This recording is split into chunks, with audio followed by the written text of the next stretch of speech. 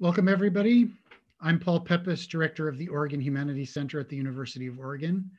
Thanks for joining us for this special lecture sponsored by the Oregon Humanities Center and the University of Oregon's Department of Physics, and delivered by Brown University Professor of Physics and President of the National Society of Black Physicists, Stephon Alexander. But before I welcome my colleague Richard Taylor, who will introduce Professor Alexander, I have a couple of quick announcements. Professor Alexander has generously agreed to take questions after the talk. If you have questions at that point, please share your questions using the Q&A feature of Zoom. I'll moderate and ask the questions. We've also enabled the closed captioning function of Zoom. You can activate captions by hovering over the live transcript option at the bottom of the Zoom window. Professor Alexander's talk is being recorded and will be available for viewing tomorrow on the Oregon Humanities Center's website and YouTube channel. I also need to give some thanks. First, thanks to Jayanth Banavar, Richard Taylor, and the UO Physics Department for their partnership in making this webinar with Stephon Alexander possible. Thanks also to this event's co-sponsors, the Office of the Vice President for Diversity, Equity, and Inclusion, and the College of Arts and Sciences at the University of Oregon. Thanks too, as always, to the wonderful staff of the Oregon Humanities Center for their incomparable competence, commitment, and creativity. And last but not least, thanks to the OHC's generous donors, without whom we could not sponsor exciting public programs and lectures by world-class lecturers like today's event. I'm pleased now to introduce Richard Taylor, Professor and Head of Physics at the University of Oregon, who will introduce our speaker for today. Like Stephon Alexander, Richard Taylor is an accomplished, awarded, and admired physicist with a deep and abiding commitment to the creative arts.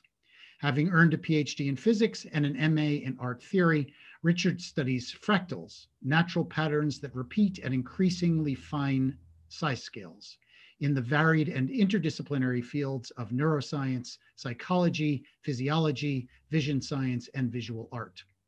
The diverse applications of his work range from sight restoration using retinal implants to stress reduction using art, to the application of fractal analysis to verify the authenticity of paintings by the abstract expressionist painter Jackson Pollock.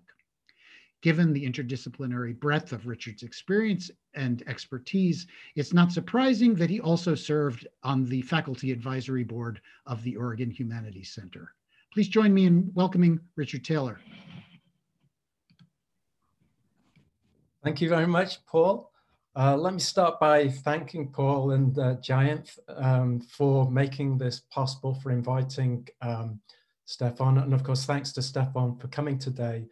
If you haven't seen Paul's interview of Stephon, please check it out because it really shows the breadth of Stephon's achievements. And when I look at Stephon's achievements, it makes me wonder whether he's actually found 8 days a week to do all of this work rather than the 7 that we've all got. A few notes about Stephon. So he is a professor of physics, an affiliate professor in Africana Studies at Brown University. He's also the executive director of the Harlem Gallery of Science and the president of the National Society of Black Physicists. And he's held previous positions at Stanford, Imperial College, Penn State, Dartmouth, and Haverford College. He's a theoretical physicist specializing in cosmology, particle physics, and quantum gravity. And he also plays jazz saxophone and explores the interconnections between music, physics, mathematics, and technology through recordings, performance, teaching, and public lectures. In 2017, he authored the book, The Jazz of Physics, The Secret Link Between Music and the Structure of the Universe. And he's just finished his second book called The Fear of the Black Universe, An Outsider's Guide to the Future of Physics. So today he'll give a talk, What a Scientist Learned from Jazz About Innovation. Stephon, it's a huge pleasure to have you here, and I look forward to your talk.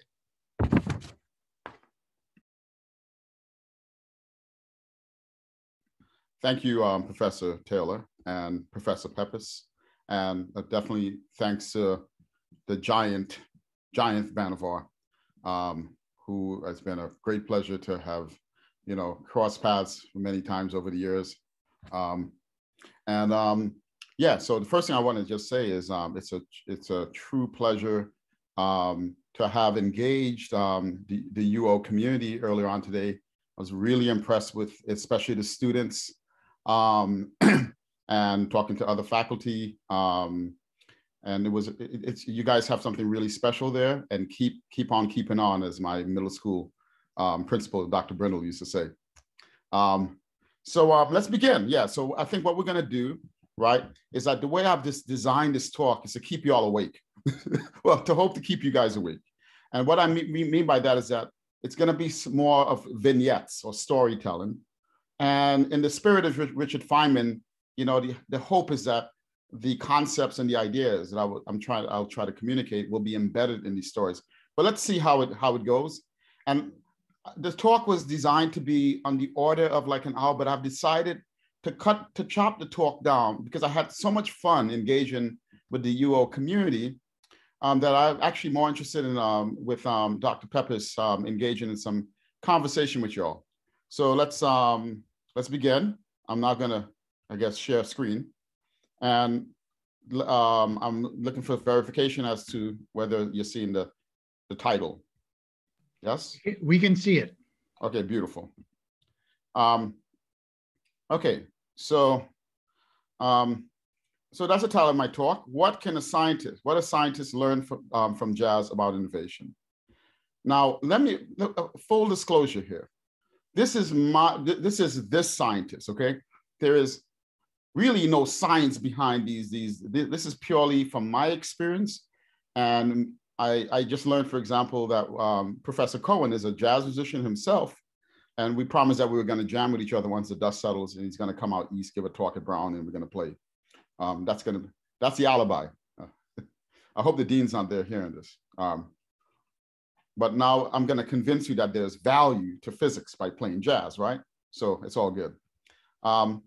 So I just want to say that this is my journey, and I hope that some of the lessons that I've learned will maybe inspire you to continue on your own journey in terms of engaging the arts as a scientist and vice versa, or as an academic rather. All right, so my journey really begins as when I was a young person. I grew up in the Bronx, New York, and I was a very inquisitive young person. But, when I looked out there, growing up in the Bronx, and I remember being very interested in scientific things. But, when I looked out there, and I say looking out, the media or like just role models, back then, I'm a product of the 80s. I really didn't see much. Unfortunately, Neil deGrasse Tyson wasn't alive. No, he was alive. I'm sorry, he's older than me. But he wasn't on the scene yet, or other in the Bronx. So my point there is that being a musician was also something that was on the table. I grew up in a very musical family. Hip hop music was very much happening in the Bronx during that time. And so, my point there was that those two things were very much in tension, not tension, but this idea of maybe wanting to become a scientist, but not really seeing a pathway, not really seeing encouragement from society as a whole. But, and that kind of becoming a musician is a little bit more maybe attractive or, more accessible. But the point there was that I kind of want to just lay down that was very much a tension. It was also, just to be honest, it wasn't cool to be a scientist, the image of a scientist was like some geeky person that's not a non-cool geeky person that has no social skills. Think about the Nutty Professor, and being a musician is a hip hop artist like MC Rakim. But the difference between MC Rakim is that he was known to be the greatest MC in my generation, and I think some people will argue of all generations. But he was a person that made it. He belonged to that generation of hip hop artists that in their rhymes embedded like scientific concepts, what they call supreme mathematics, or dropping science and kicking knowledge. And so if you look at like this line he has here from his very famous song, My Melody, can came out sometime in the mid 80s. Because that's what I'm saying. I drop science like a scientist. My melodies are code the very next episode. Has the mic off in the start and ready to explode. I keep the Mac at Fahrenheit for these MCs to make them colder. My listener system is kicking like solar. So the idea that, he's not, making reference or making allusions to being in a gang or something like that. He's making allusions to, solar physics and, Fahrenheit. He's using words, scientific concepts. So in a lot of ways, Rakim, made it okay and cool for somebody, a young person like me to come out of my little scientific closet and maybe try to make my own rhymes. But back then I wasn't really into rapping because I wasn't that good. But I was actually into like digital sampling and sound synthesis and all these other elements that came in with hip hop culture, all these other innovations. And I'll get back to that. I'll get back to this idea of innovation. The other person was Albert Einstein, who really inspired me because as I learned about Einstein, I realized that, in terms of being the scientist thing, that he was a person that wore his personality on his sleeve and, was his own person and was still able to do excellent science. And so that was, inspirational that maybe I can continue to just be this, Black kid from the Bronx and maybe still pursue being a scientist. I'm now going to fast forward because that was, there was inspirations. There were other inspirations. I gave a little TED talk about my high school teacher, Mr. Daniel Kaplan. So there were, and the important thing there is that, we always have there are always going to be people around us to inspire us, and we can resonate with those people. And I feel like, I definitely have, that fortitude. But let me just fast forward. I went off to graduate school. I worked hard. I played in a little jazz band. I wasn't as developed as a musician. Music was functioning mostly to kind of like a hobby to kind of keep me sane as I was pursuing my PhD, and also making interesting and different friends. I was outside of the physics department, although I did have a few friends in the physics department that played music. But then what happened was into my after PhD program, I had this beautiful opportunity. I became a postdoc at Imperial College in London. And then I also had a joint little position at Columbia University during the summertime. And during the summertime, my friend Jaron Lanier, who's a virtual reality pioneer, who's also a musician. So you can now start seeing that I'm now making friends with scientists who are also musicians, right? Jaron says to me, hey, he happened to be in New York at the time. You want to go meet my friend Ornette? This was probably the year 2000. You want to meet my friend Ornette? I was like, which Ornette are you talking about? Like Ornette Coleman. Of course, I said, heck yeah. We jumped in the yellow cab. We went down to Midtown, and here we are in Ornette Coleman's thing. And so I remember going into Ornette's place and hanging out with him. And we continued to hang out for many years after that. He kind of became a mentor of mine. And the two things I want to take away from Ornette was that, first of all, he spoke in parables, okay? That's the first thing. So I would try to ask him questions about, how to play better, how to become a better improviser. Because at that point now, I'm in New York City and I'm saying to myself, you know what? Now I'm a postdoc. I have a little bit more flexibility. I don't have to take coursework, and I'm gonna, focus on my work and, in theoretical physics at the time.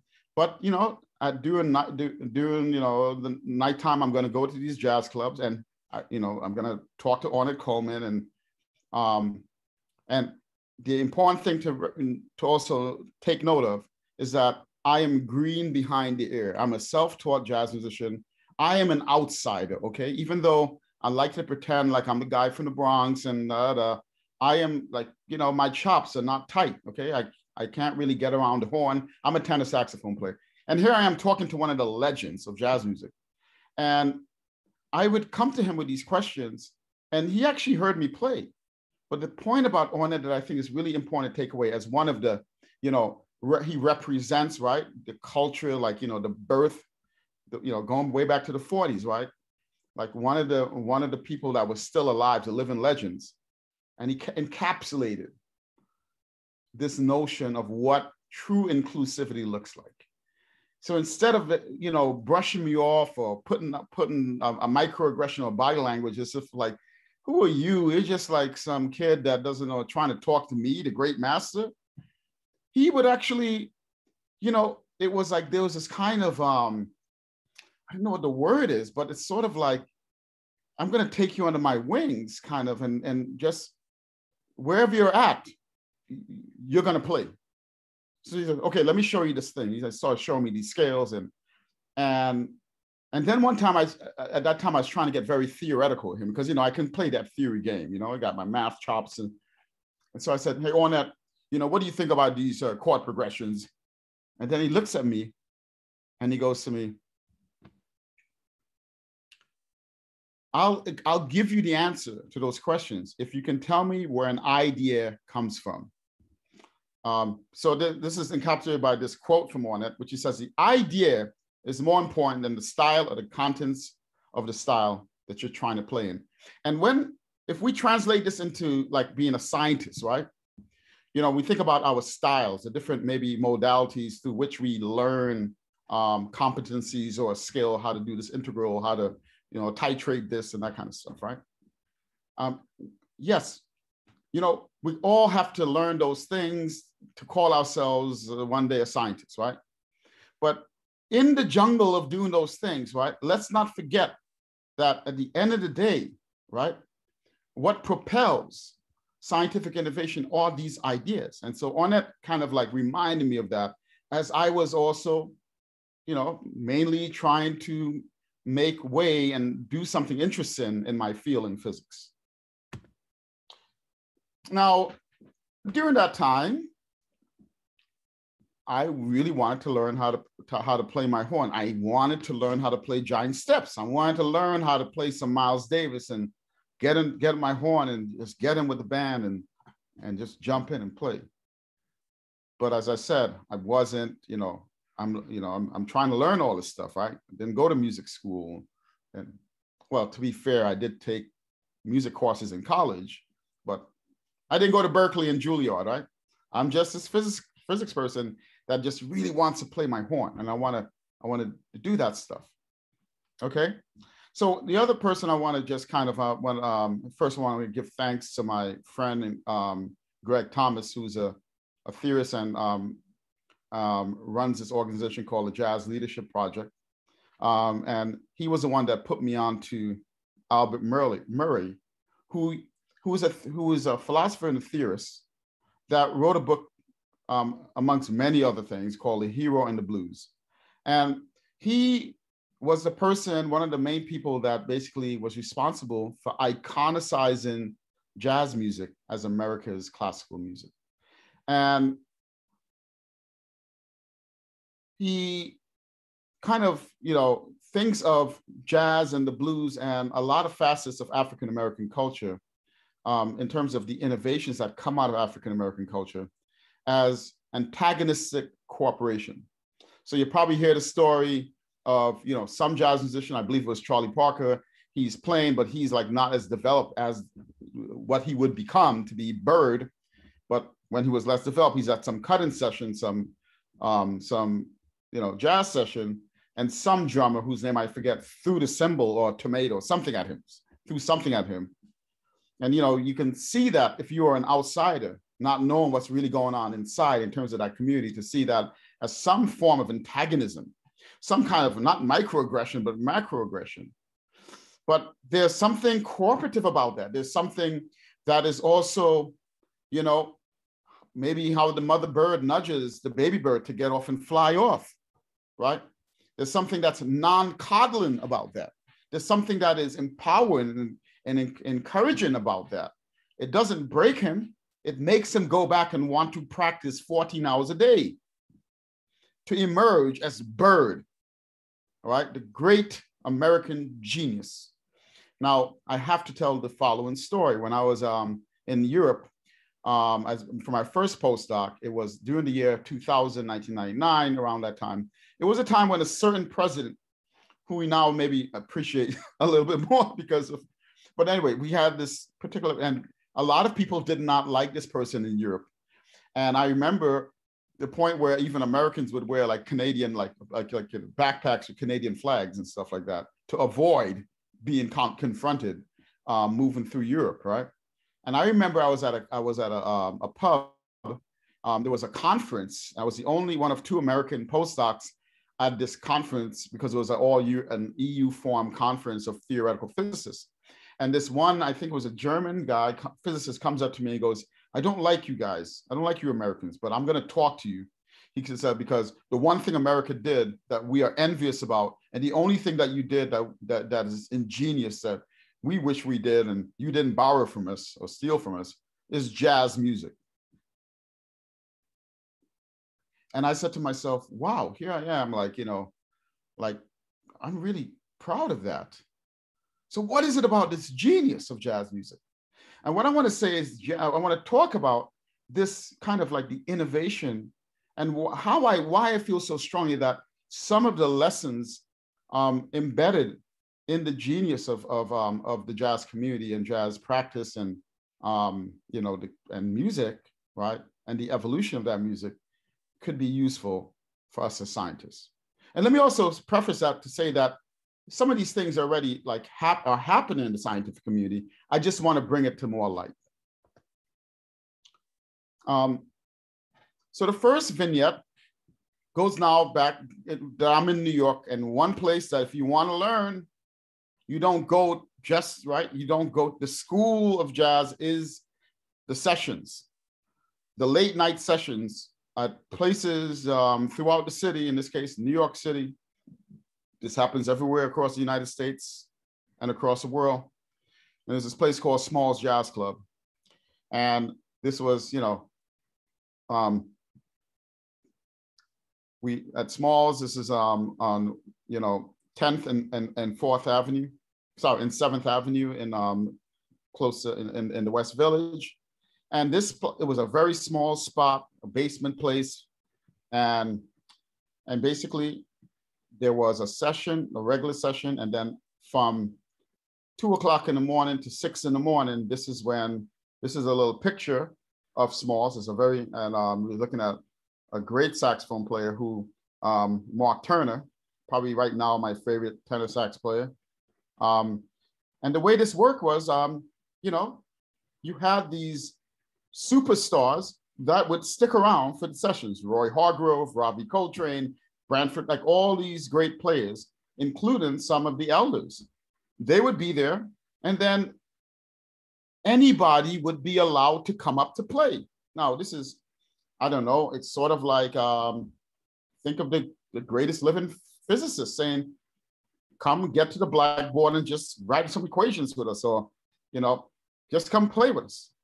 Now, I remember when I was this green behind the ear person that could barely play maybe a major scale, hey, you come up, your turn now. And they would call a tune, and then boom, it starts. Then you have to make up a solo. You have to improvise. You have to just go with it. And you squeak the wrong note. You do something stupid. And then, of course, Roy Hargrove comes up, and he's right on stage with you. And he plays the most beautiful thing. And you're in the middle of it, being showered and bathed with this sound. You're in the middle of it. And then, after the session, you're hanging with them still, maybe backstage, and, Roy Hargrove or Sasha Perry, great jazz pianist, will pull me back and say, hey, you know what? I like the ideas you're trying to put out, man. But here's the deal. Okay, you need to work on these skills, you need to do this, right? There was something about this Antigone, I knew just from my own, just from playing, no one had to tell me that I maybe felt like I sucked, right? Because I was in the middle of it. That was the point. The point was for me to be there and hear Roy Hargrove throwing something right in my ear next to me. But the action also happened afterwards, where there was it wasn't like, yeah, man, you kind of, we're kind of this, man, you kind of suck, man. It was more like, I hear the ideas you're putting out there. All right, but check this out. Bud Powell used to show, you see this thing here? This is called a tritone. Think about that. And then guess what would happen? I was so inspired of going and I would just practice and practice and practice. I was so motivated, right? That kind of was the thing so in other words, gaining the competencies, right? Their presumption and the way they talked to me and treated me was as if like I was one of them already. I'm there already. But you know what? These are the obvious next things you're gonna have to do. And once you do these things, like I did it, you come back next week, right? So there was a sort of and when you come back, then you're gonna add to this. You're gonna add to the music. So in other words, there was a bigger picture. This bigger picture then motivated me to go practice. It wasn't like, oh, well, the name of the game here is to know these scales and chord changes, and that's kind of what jazz is. No, it's like, you're gonna have to get your own voice, but to do this, you need to do this. Okay, I'm gonna go do that. Now, so one of this, the lessons, maybe the takeaway here is that the group, in this case, the jazz group, embraces and values difference, discomfort, and individual expression. This defines a group. And those things are the things that motivate you to go and practice. So when we think about what we do in science and science pedagogy or the scientific community or in our micro community, are we doing something like that, or are we paying more attention to whether or not you know your scales and judging people on those things? Now, this is consistent with my postdoc advisor, who was also a musician, Michael Peskin, when I was at the Stanford Linear Accelerator Center.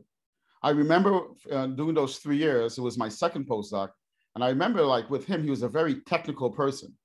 And, he would send me off to go do certain calculations and things like this. But I remember feeling like, oh, why am I put myself through this? What's the point? And one day he says to me, you need to learn this stuff so that you can take your ideas and make it make it yours. So this is very consistent with jazz, which is,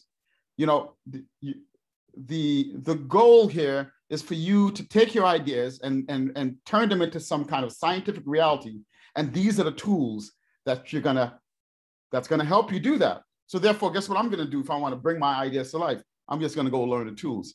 I'm not learning these tools for the sake of it. It's a stepping stone to the real juice. Vignette number 2 is about the necessity of outsiders. And this is by the way, related to the idea of difference, embracing difference. So the necessity of outsiders.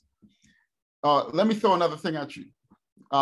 There was a selfish act to people like Roy Hargrove and Mark Turner having a beginner like me on the stage with them, actually.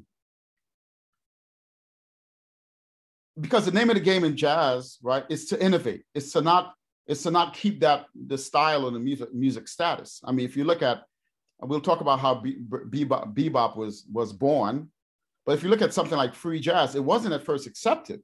But then now jazz at Lincoln Center, Wynton Marsalis got the JL band orchestra playing on it, Coleman, right? So the point here is that jazz, the definition part of what jazz is, right, is an evolutionary process of it always evolving and changing, right? And to necessitate that requires people who are playing different stuff. So in other words, let me put it this way. Now, this one's going to be a little bit hard to accept, okay? But what if I told you that great jazz musicians actually want to have beginners with them because it opens they all of a sudden, they hear different things. If you play maybe the wrong scale, their ears are so developed that is interesting to them and gives them ideas. And this is very consistent with my, my first PhD advisor, Leon Cooper, is a Nobel laureate. I mean, he knew so much physics that he's not interested in talking to people that know the same physics that he knows. He kind of likes to have students and sometimes collaborators who are coming from left field. And they might be also green behind the ear, because that you never know where the new idea is going to come from. So the evolution and the advancement of jazz relies on the rules themselves, or what you consider to be the rules at the time, to actually be broken. Now, obviously, you kind of need to know the rules to properly break them, but it never hurts if somebody just comes in and just breaks the rule anyway. And the point is that the tradition embraces both types of rule breakers. Now, the birth of bebop that happened at Minton's Playhouse, I believe 118th Street, happened. A lot of it happened because the swing musicians at the time who were playing downtown felt that they were just basically entertaining people, and they wanted to take their music, African Americans at that time, and to be a form of high art, right? And so they would have these sessions at Minton's Playhouse after their gigs, and during that time, they would actually experiment. And some of the mistakes, like for example, hitting the kick drum at a wrong time became dropping bombs in bebop jazz drumming, for example. So a lot of the mistakes actually, okay, happened, turned out to actually lead to new innovation. So the importance of sometimes being wrong is another valuable lesson. To embrace actually being wrong, okay, which might be seen as maybe being dumb or being, the stigma of being dumb in some certain scientific circles.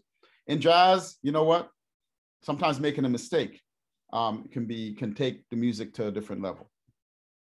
Okay. I want to now talk about how jazz's innovation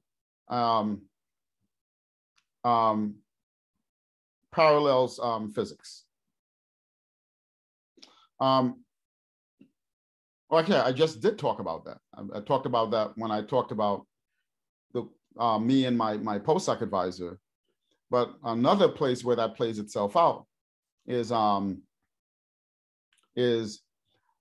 if you look at how group improvisation happens with jazz musicians, right? You have a rhythm section, let's say, and it's holding the form. It is holding the pulse, the tempo, the harmonic structure to support the soloer. And then someone else will solo, and the rest of the band, including the previous soloer, is going to support that solo. But there's actually a call and response.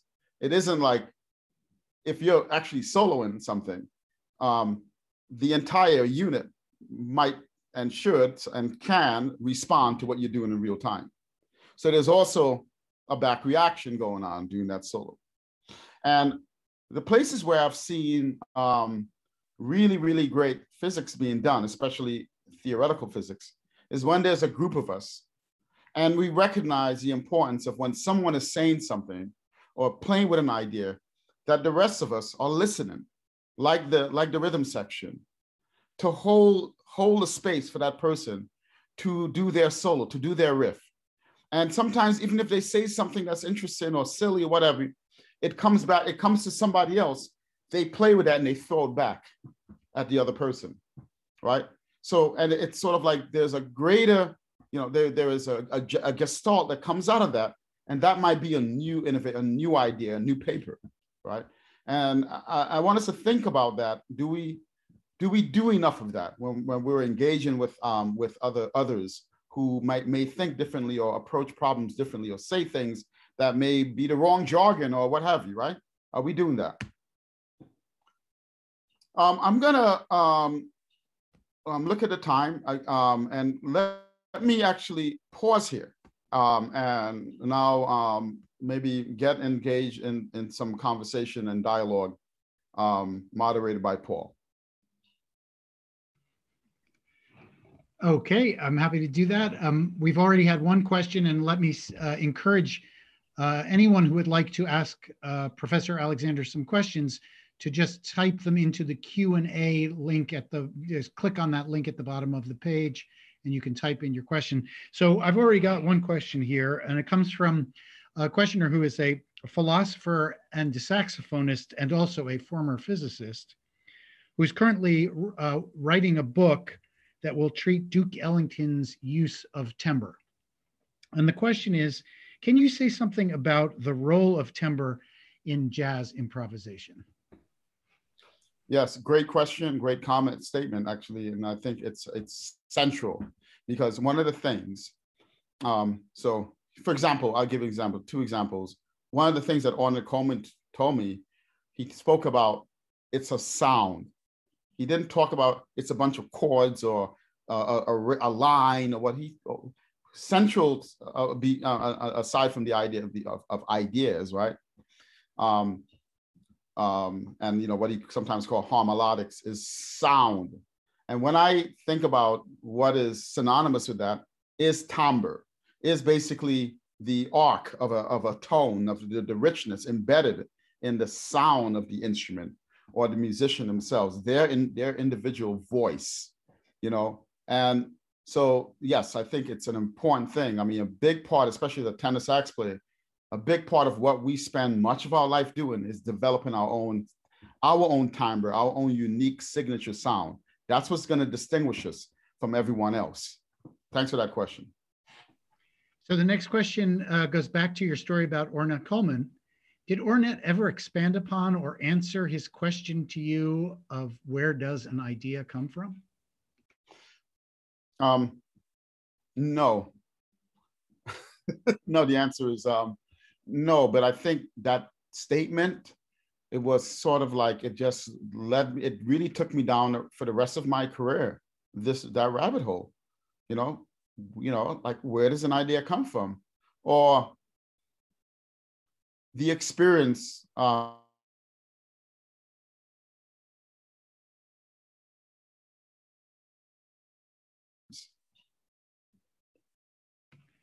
you just say that last part again, Stephon? You froze here for a minute. Yeah, so the idea of like putting the idea at the forefront, the experience of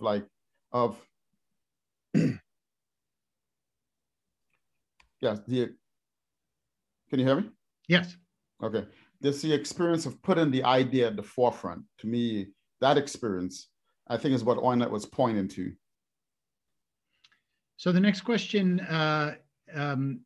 comes from a questioner who says that he's always felt that doing physics is much like playing jazz standards.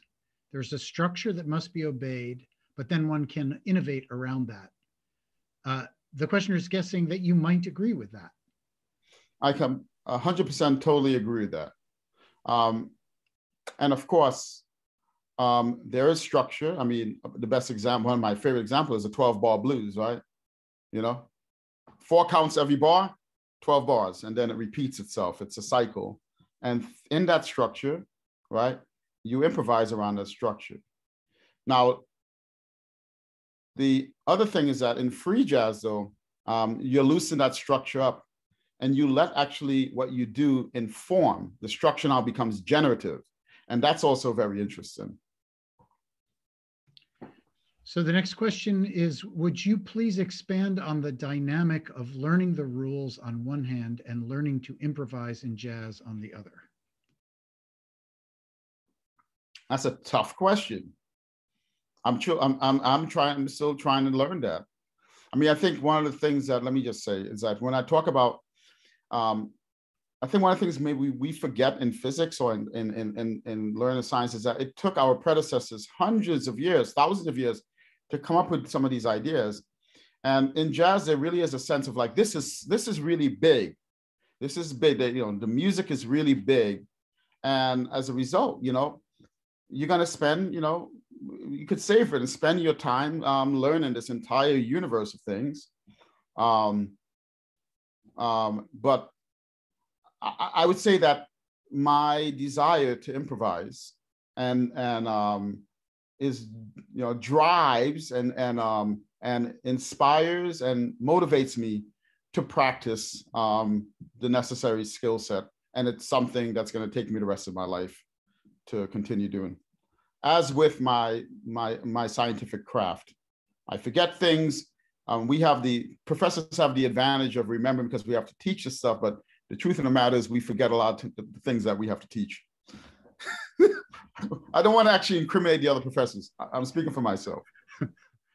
So next question, when you close your eyes while listening to some great jazz, what does your mind's eye see? Images, patterns, math? Oh, that's a good question.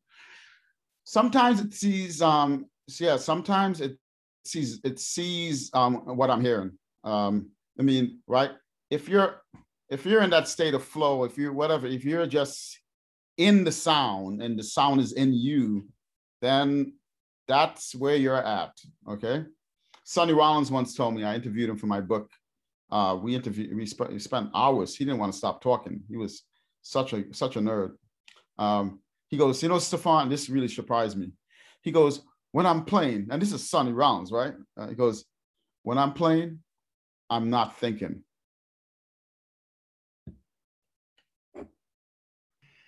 So the next question, would you recommend that studying the arts like music, can be beneficial for someone pursuing any career?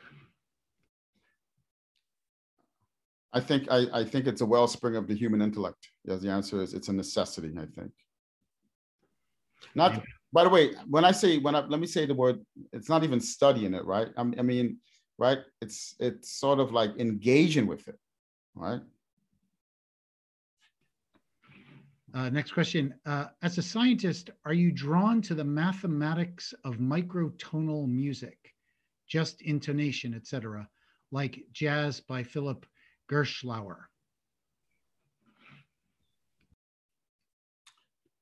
The answer is to some extent. You know, I actually do. You know, I do some research on that stuff. You know, the mathematics of music and music perception and things like that, with people like Robert Rowe at NYU, Steinhardt, Elaine Chu. So there's a lot of interesting stuff there. One of the things I don't want to actually, I want to stay away from is the idea of like mathematizing music, and they all have their role and it's fun and you can jump into that stuff, right? But, you know, and the idea of microtonal music, and at the end of the day, I like to also engage music from a cultural perspective and perspective of like, you know, one of the things I'm going to really enjoy doing once the dust settles and we can really travel on a much better, it's actually go visit countries and really just embed myself in the culture, and hearing the music through the lens of that culture, because there is a cultural lens, obviously, in all the musics of humanity. Let me say add to that. You know, there are 3 cultural universals. Maybe there's more, but the 3 I know of is every culture has language. Every culture had some type of creation story about or question the origins of the world. The other one is that every culture had music, every single culture. And that to me is really interesting about, you know, how we think about humanity. So the next question is from an elementary school music teacher who says that the Smalls Jazz Club vignette resonated with him because he emphasizes the making of mistakes in the classroom. What advice do you have for engaging students in the innovative and creative processes, especially when it comes to proudly making mistakes? Thanks for that question. Let me say that, and I like how the questioner, the teacher, used the word proudly making mistakes. I think, you know, reminded me of my when I taught at Haverford College, which, you know, is a school like UO that puts a lot of emphasis and value on teaching and pedagogy. And I remember, you know, I had one of my senior colleagues. They would sit in my class and evaluate my teaching. And it's interesting. This professor Walter Smith, he was, and then he comes to me the next day with a long list. Oh, Jesus, in red ink, by the way. And he goes, you know, you missed a great opportunity. I was like, what are you talking about? He goes, when you were giving your lecture, you made a mistake. I made a mistake. I actually, maybe had a sign error. I did something, whatever. And he said, you tried to hide it. And I was like, yeah, I kind of did, because I'm the professor. I'm supposed to know this stuff. He goes, that was a teaching moment. In other words, you making that mistake, right? Your students seeing you make the mistake, doesn't take away from the fact that you're the professor and but you can, by transforming in real time that mistake into, the more correct answer, would have been this amazing teaching experience, because it shows them, also it teaches them exactly that, you know what, I made a mistake. And guess what?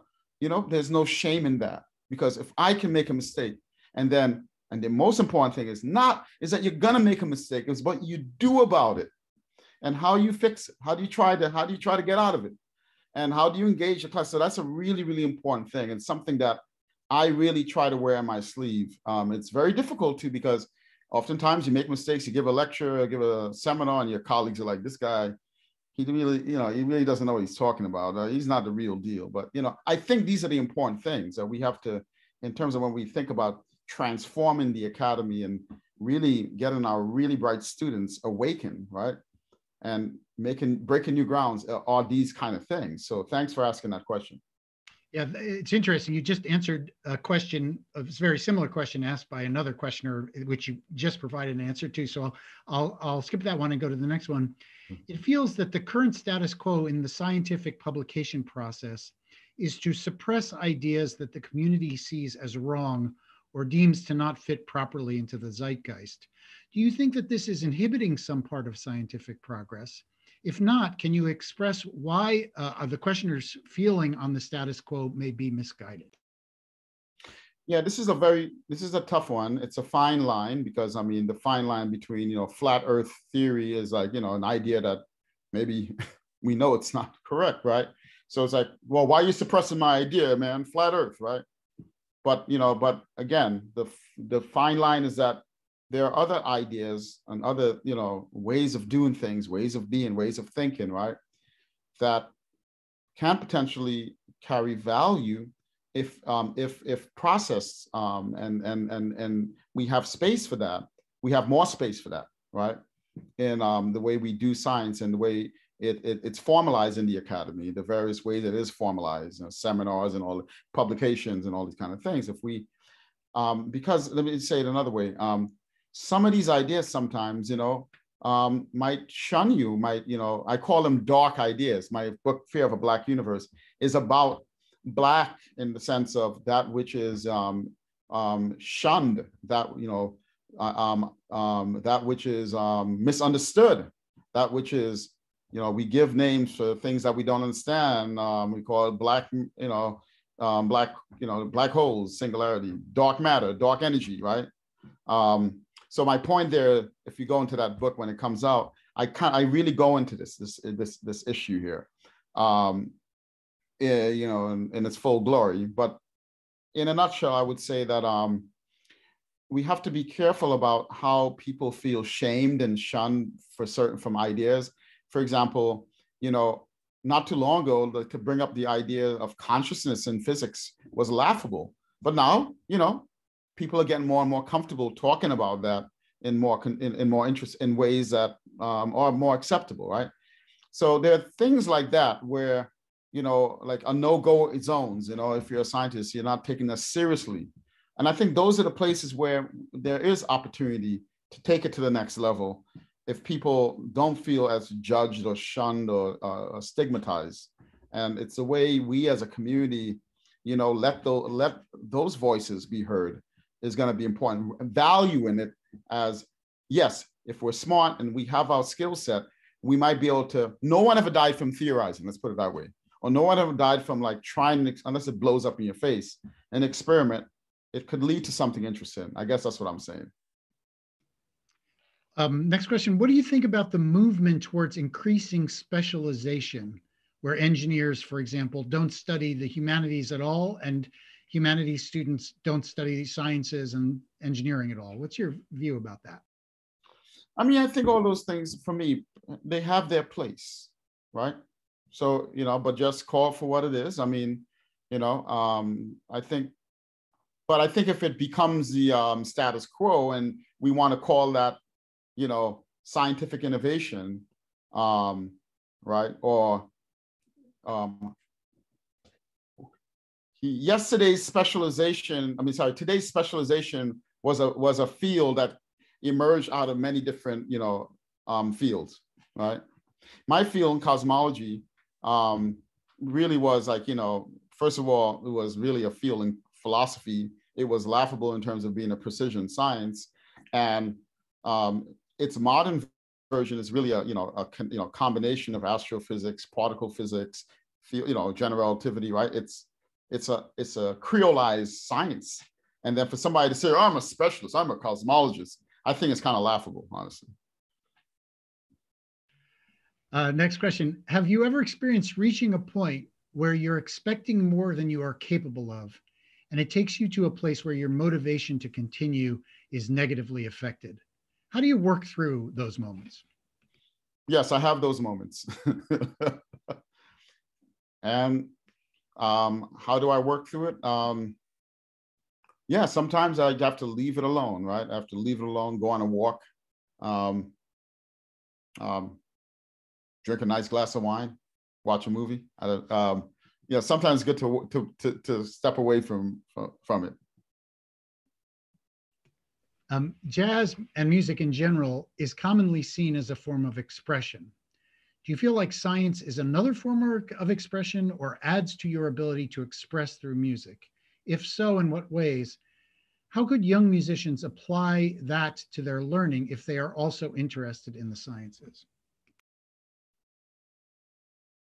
Good. I think it's really important. I mean, again, let's go back to play.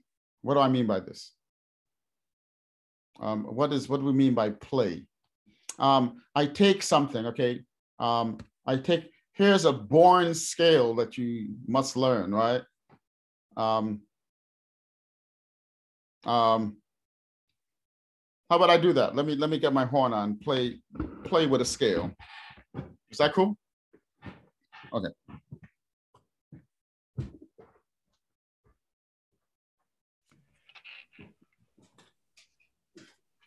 So this is how I play. I play with an idea. So first of all, I got to warm my horn. I haven't touched it in 2 days.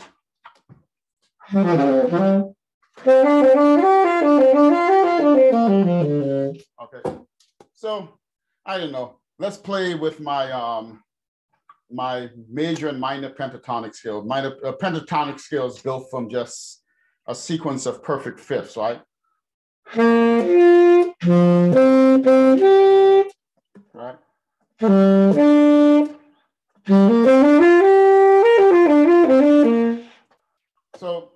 So that's a scale. And for me, playing with that means that, you know,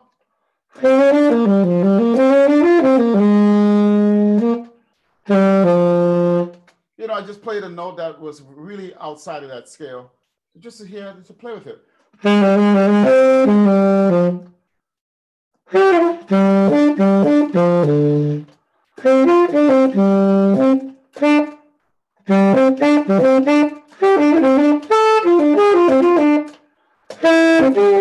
I just added another one.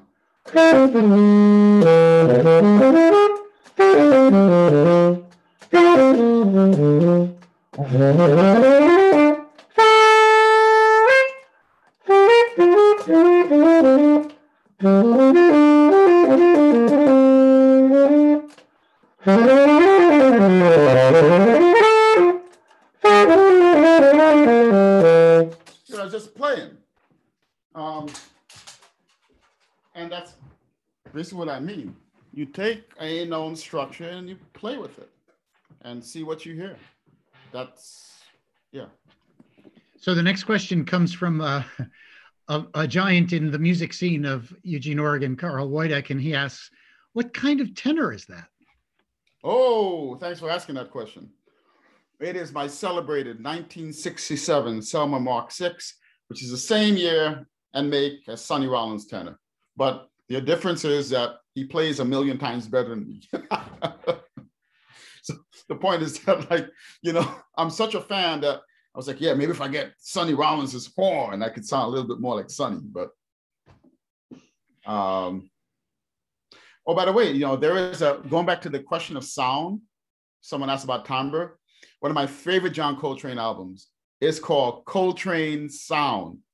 And there's some artists that did the melt. He had a melted, you know, one of my favorite songs, Central Park West, on that album. I know Paul is, like, you know, a New York lover. He's a fellow homeboy. So Carl has he wants you to know that his is a 1965. Oh man, you got the Michael Brecker. I think Brecker's horn was in that, more in that range, right? Ask him. Let's see if he responds. He's not responding. I'll ask a question while we'll see if Carl responds. You mentioned the necessity of outsiders, and you've said a little bit about the book that's forthcoming, and you are wearing a T-shirt of the National Society of Black Physicists. So that's right. Why don't you? This was designed by one of our students. Yeah. So. Why don't you tell us a little bit about the Society of Black Physicists and the importance of bringing Black students into the field of physics? It's extremely important to me, since I was one of those students, but I think it's important to all of us. Props to Samantha Sullivan, NSBP, Harvard senior, who just gave her an amazing talk the other day. Anyway, so yes, because, you know, to be selfish, I really, you know, I just gain a lot of joy. I mean, NSBP, I have to wear many hats, serve in the organization. I was once a student at NSBP when I was an undergraduate. It's very common that in the spirit of a big part of what we're about is service. So if you're a student, you benefit from the mentoring and support of the older generation. And then one day you know, become that person to help support for me, it's really about, right, about that excellence, right?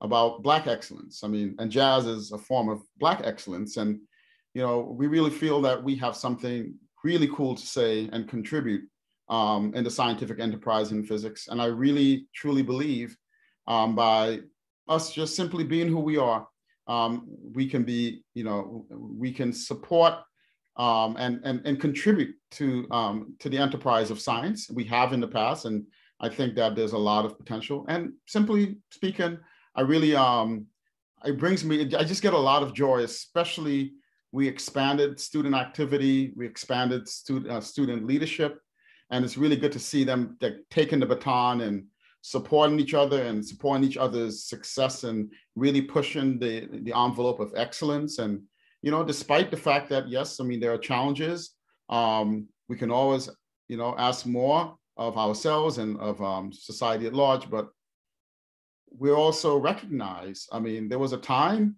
when, you know, when NSBP was formed in 1978, when some powerful people in the scientific community came forward and said that they don't think that Black people could actually do physics. So, you know, we've gone from that to now a 2,000 strong membership. And, you know, a lot of our members actually are not Black physicists, right?